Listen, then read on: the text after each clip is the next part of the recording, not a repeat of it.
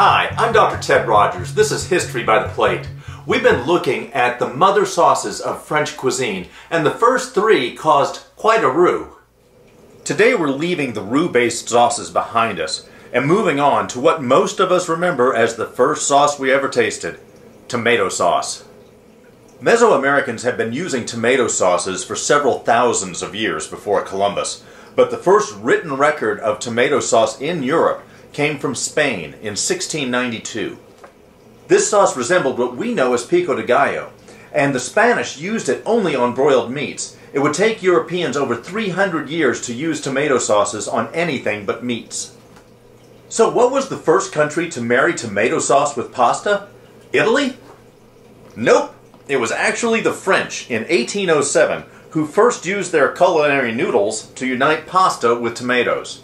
However, the Italians perfected it just a few years later when Chef Cavalcanti in Naples published a recipe for vermicelli baked in tomato sauce. Not until 1847 was a recipe for macaroni with tomato sauce first published in America.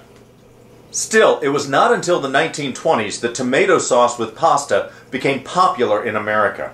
In 1924, Hector Boiardi, an Italian immigrant, opened a restaurant in Cleveland. His sauce became so popular he began selling it in jars and, in 1928, set up full-time production in a plant in Pennsylvania, where enough mushrooms and tomatoes could be grown to reduce costs. Due to their low cost, Chef Boyardi's sauces with pasta became a popular staple during the Great Depression. So yes, Chef Boyardee popularized spaghetti with tomato sauce in the United States. I hope this has been informative and fun.